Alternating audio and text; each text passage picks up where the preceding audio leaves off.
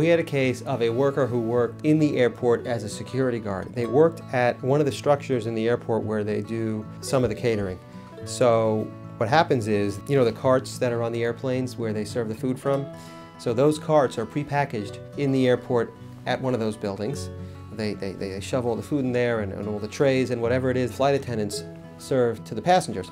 So my client was working as a security guard in one of these locations, and there was a worker whose job it was to take these carts, the used carts from the plane, which I guess had some garbage in it and whatever trash that they put in there, bring it to this location, and then at this location he would pick up the new carts which were full with the new food that they were going to bring to the next plane. So this was this worker's job.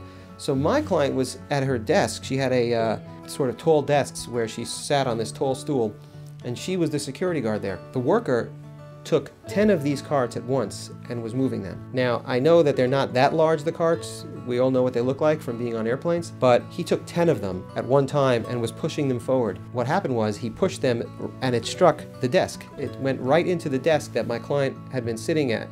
And as a result, the desk jumped forward. It just struck it with a lot of force. It hit my client, causing her to sustain an injury to her shoulder. Now, how do we know exactly what happened in this case? Not only because my client told us what happened, but because the entire incident was caught on video. This was in an airport building. Security was tight, and the entire incident was caught on video. We were able to actually see this gentleman pushing those carts.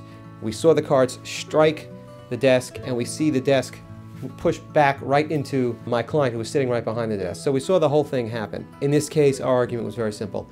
We argued that it was just unreasonable for that man to be pushing 10 carts at one time.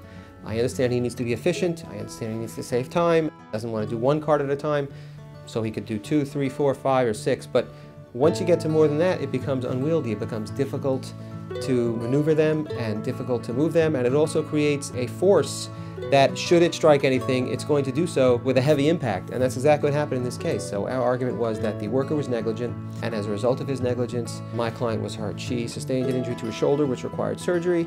She was out of work for a significant period of time, and we made those claims on her behalf, and as a result, we were able to recover for her.